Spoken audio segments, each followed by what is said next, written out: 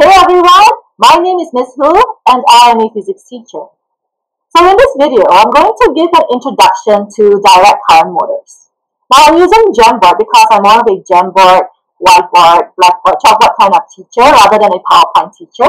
Because as I scribble or I draw, I feel that it helps you, grow your own rational thought processes so that it's easier for you to remember and recall rather than having to memorize everything that you've learned. So, in this video, we will be learning the basic construction of direct current motors as well as compare brushless and brushed motors. Now, in order to understand how direct current motors work, you first of all must understand how forces are induced in a current carrying conductor in a magnetic field. If you haven't already learned that, do check out my video, which explains how a force is induced. Watch that video first, get an understanding, and then come back to this video.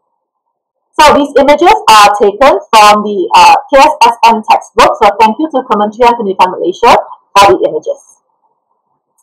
Okay, let's take a look at the diagram on the top left. So I want you to visualize that what's going on here is we've got a piece of wire and we've fashioned it into a rectangular coil just like this. So the labels here of A, B, C, D is just to show you how the rectangular coil has been created from a single wire. We now take this single wire, maybe I'll just make this image a little bit larger. This wire is now taken and placed within the field of permanent magnets, and this wire has to be connected, of course, to a direct. So this rectangular coil is then placed within the magnetic field between two permanent magnets, and we will connect this coil to a direct current circuit. So remember, the direct current means current that flows in a single direction only.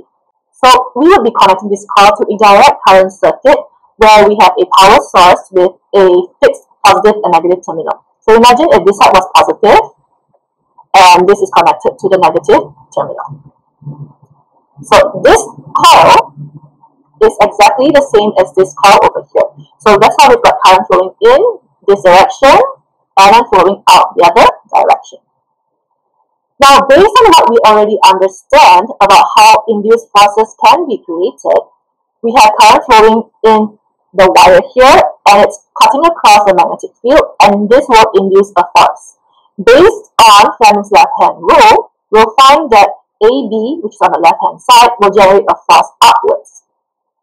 Now, do take note that because this is part of the same circuit, the current that's flowing on the left side of the coil, AB, is opposite to the direction of the current flowing on the right side of the coil, CD.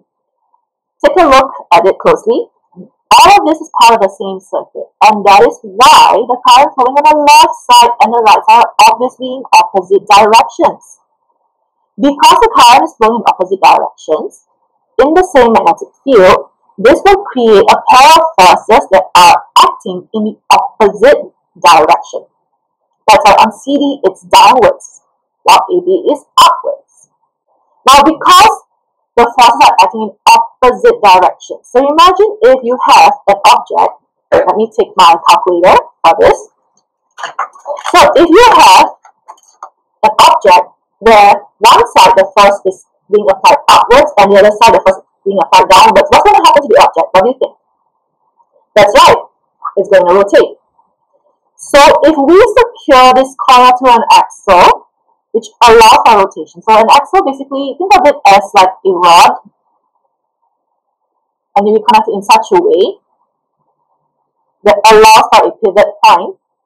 This axle will allow the coil to rotate, and that's what will happen. So if you enable this coil to continuously rotate, this is how you can create a motor. So a motor basically is a device that spins or rotates. So that's how the direct current motor can be created. What we see at the bottom here are the catapult fields. So the diagram on the left shows us the original magnetic fields. So the blue color lines show us the magnetic fields that exist between the permanent magnets, and the green color circles show us the magnetic fields that exist around the cross-section of those wires. So recall that X symbol represents current flowing inwards, and the dot represents current is flowing outwards. So the interaction between the magnetic fields of the blue colored arrows and the green colored arrows will produce a catapult field that looks just like this, which is the diagram on the right side. So this is how it creates a pair of forces acting in the opposite directions. And these opposing forces acting on the same coil will create a rotation. Now imagine you want to generate continuous rotation. So let's look at this diagram. Now I want you to imagine, if we connect this to a circuit like this. So I'm just drawing the symbols over here. Now look at it and think, is it possible for this coil to continuously rotate in the same direction? Logically, no, right? Number one, if this was to continuously rotate, what's going to happen to the wires here? Exactly, it's going to get all tangled up. Secondly, it is impossible for it to continuously rotate in the same direction because when this AB goes to the other side, so what's going to happen is that the coil is not going to continuously rotate in a single circular direction. Like in this case, you can see, it's going to rotate clockwise, right? But in reality, what's going to happen is it's going to do this. And that's not at all efficient. So that's why we have to make some changes to this setup to enable a continuous rotation. And that's how this very simple direct current motor was invented. So in order to enable continuous rotation, we have a commutator ring and a pair of carbon brushes. Now the commutator is quite simply a single ring that has been split into two halves. The colors here are not important. Actually, there's no color at all. So the reason why this diagram has it colored red and blue is so that we can take a look at what it looks like when there's a first half and second half rotation, as we will see in the next slide. So the colors are not important. So now, let me show you how the motor would rotate and what the commutator and carbon brushes are for.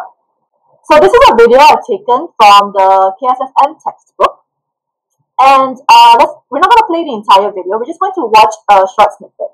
So here we've got the rectangular coil placed between two permanent magnets. This S is selatan or south, and this U is utara or north. As you can see, here's a commutator ring, the carbon brush, and it's the circuit. Now observe what happens to the commutator as the coil rotates.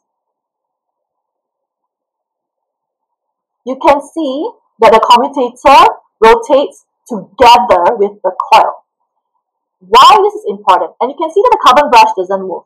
The purpose of the carbon brush is to maintain a connection between the circuit and the coil. But you can also see that as the coil rotates, right, it's moving away from the circuit. So the purpose of the commutator is to enable a continuous flow of current from the circuit into the coils. So this is how it works. So current flows from the dry cell through the wires into the carbon brush, into the commutator ring, and into the coil, back out to the commutator ring, through the carbon brush, into the circuit. So the carbon brushes and the commutator ring work together to ensure a continuous supply of current from the dry cell into the coil. So the carbon brush doesn't move. As the commutator rings, the carbon brush merely touches the commutator ring as it rotates.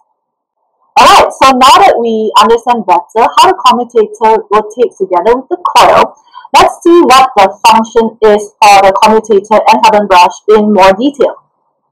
So here on this slide, we can see two diagrams. Side by side, we have the first half rotation and second half rotation. Again, these visuals were taken from the KSSM textbook, so thank you to Kementerian Pendidikan Malaysia for these visuals.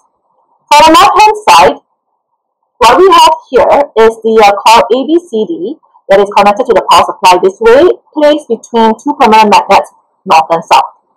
So here we've got the force on the left side pushing downwards, and on CD on the right side is pushing upwards. So this causes a rotation that is anti-clockwise. The pink colored arrows here show us the current direction.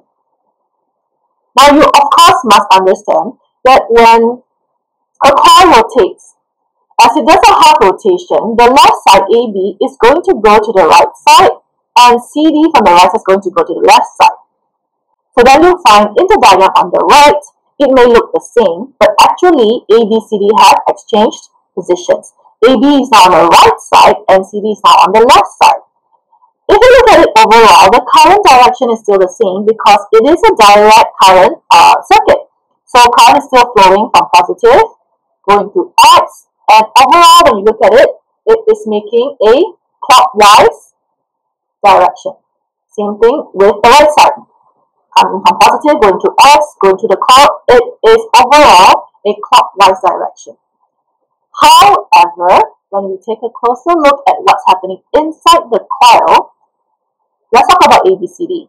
Current is flowing in the first half rotation from A to B to C to D. But in the second half rotation, once they've exchanged places, current is now flowing from D to C to B to A. So the current has exchanged directions when we look at the piece of wire that's been made into the coil itself. But overall, the current is still flowing in the same direction. And that's how it's able to maintain a continuous rotation in the same direction. So one thing that I get asked a lot is, why do we need a commutator that's split into two half rings? Why can't we just use, can't we just use a complete circle as a commutator? It is a good question, and it's something that I encourage you to think about as to why. Let me share with you one of the reasons. So when you place a commutator that's a full circle, you're going to create a short circuit. So when current flows, instead of flowing through the coil, it's going to flow through the path of zero resistance. If you have forgotten what a short is, check out my video on short circuits. So the current is going to completely ignore the coil and flow only through the commutator to the other side back to the negative terminal. As a result, because there's no current flowing into the coil, no current flow means no magnetic fields around the wire, hence there's no interaction and no force. So which means the motor is not going to spin. Now, even if the current splits, that means it will split into flowing through the commutator as well through the coil, it also reduces the efficiency because instead of having all the current flow through the coil, now you have some current flowing through the commutator and some current flowing through the coil. And as we already know, one of the factors which affect the speed of rotation of the motor is the value of the current. And if the current is reduced, then obviously the speed of rotation will also be reduced, hence reducing the efficiency of this motor. And that is why we cannot have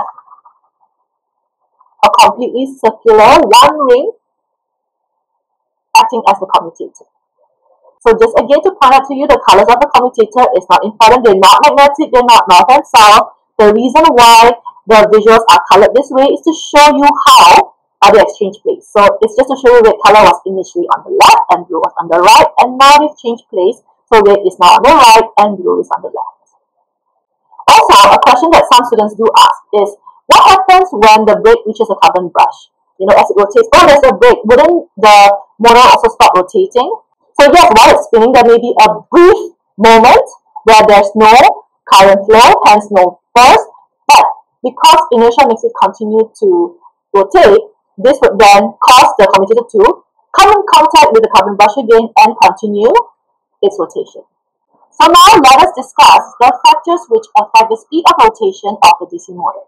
So you must remember, because the rotation depends on the forces, that means the forces depend on what creates those forces in the first place. So definitely, the magnets are a factor, as is the current. Because we're going to be talking about speed of rotation, of course, is influenced by the magnitude of the forces that have been induced, which means that the factors which affect the value of the induced force is also a factor of the speed of rotation. So which means that the strength of the magnetic fields of the permanent magnets are definitely a factor, as well as the magnitude of the current flow that's inside the coil. Now, because we are also creating a coil, this means that the number of turns of the coil are also a factor. What I mean by number of turns is how many loops of the coil. So if we look back at this motor, you'll find there's only one loop. That means this one. Now, if you want to create more loops, all you need to do is just keep looping the wire round and round the same coil before connecting it to the commutator. So the more loops we have, obviously more force will be induced, hence greater speed of rotation. Another factor that you should also be aware of is the presence of the iron core. Now, in the diagram we saw just now, there's no iron core. So without any iron core, it will still work. But it would be far more efficient if we place an iron core in here. How we place an iron core is this. An iron core basically is a piece of iron that's placed in the core or in the center of the coil. So I'm going to draw it in the second half rotation diagram because I want to make it clear. So if you get an iron cylinder like this, and you have the coil around it, and you have the axle going through the coil and through the core, so what happens is as the coil rotates, the coil will also rotate together. If you don't have a piece of iron in the middle, it will still work, but not so well compared to if you place an iron core. So placing an iron core does make a lot of difference in terms of the speed of rotation. And these other factors which affect the speed of rotation of the DC motor. So now we know how a basic DC motor is constructed. But as physics students, you should be aware that we're always looking for a way to improve on what we already know. So this is extremely basic, and of course, if there's a way to make this more efficient, we should try to explore that. So that's why we need to know the factors, because by manipulating the factors, we will be able to manipulate the speed of rotation. But of course, if we know a better way to design this motor, it will be even more awesome. And that's how brushless motors came about. So what we've learned so far is the brushed motor. So brushed motor refers to the presence of the carbon brush. So if we take a closer look at the diagram on the right side, the carbon brush is not obvious, but it's this thing here, this piece over here. Now, actually, there is a matching set on the other side, but it's blocked. So it's always one pair. The carbon brush is here, and on the other side, there's also one. You can also see that there is a commutator here. In fact, the commutator has been split into more than two halves. It's split into many sections. So you can see the split here, right? So we've got a commutator here. Okay, there's a split there and another split there. So these are the commutators. And remember, I mentioned the axle. Yeah, that's the axle that goes. That has a commutator there. The iron core is on the inside of the coil. You can't see it because the coil is wrapped around the iron core. Right? This axle would spin. The magnet remains stationary. The axle will rotate together the commutator and the copper coils. Now, one of the problems of a brushed motor is that this requires continuous contact between the carbon brush and the commutator. Now, I want you to think about the motor. If a motor spins very, very quickly, the faster it spins, the more friction that's going to be generated between the carbon brush and the commutator. So for one, it would generate a lot of heat, which is wasted energy, as you already know. Secondly, if the motor spins too quickly, it can actually create sparks. Thirdly, it wears out more quickly, because think about it, if there's friction, and these are physical objects, mind you, so what happens is continuous friction and a lot of heat energy generated will end up wearing out the contact between the carbon brush and the commutator. So which means that you have to continually replace the carbon brush and the commutator. Because of these disadvantages, that's how the brushless motor came about. So the brushless motor does not have a carbon brush or commutator. What happens is you have the coil in the middle here. The magnet rotates around the coil to create that force. So there's no carbon brush, no commutator. So that reduces friction, reduces the loss of energy in the form of heat, does not create any sparks, and lasts longer. Of course, brushless motors do cost more than brushed motors. So we normally would use brushed motors in objects that do not have very high, like revolutions per minute, have lower, spin rotations. You need something that's more cost effective, so you don't have to spend so much. Yes, you use the brush motor. However, if you need something that has higher quality, you need it to last longer, and there's very high speed of rotation, then you have to use the brushless motor. So if you'd like to learn more about the difference between the brushless motor and brushed motor, and also find out in more detail how they work, there are some excellent resources which I'm sharing over here, as well as in the description, which gives you a far more detailed explanation. These are excellent videos. I highly encourage you to watch. They explain it very clearly, and they're very easy to understand, and they show you extremely fantastic detail as to what's happening inside the brushless motor and the brushed motor. So I'm encouraging you to watch these videos because I don't have the resources yet to make my own videos. So I'm encouraging you to watch these videos because they have excellent graphics with excellent explanation.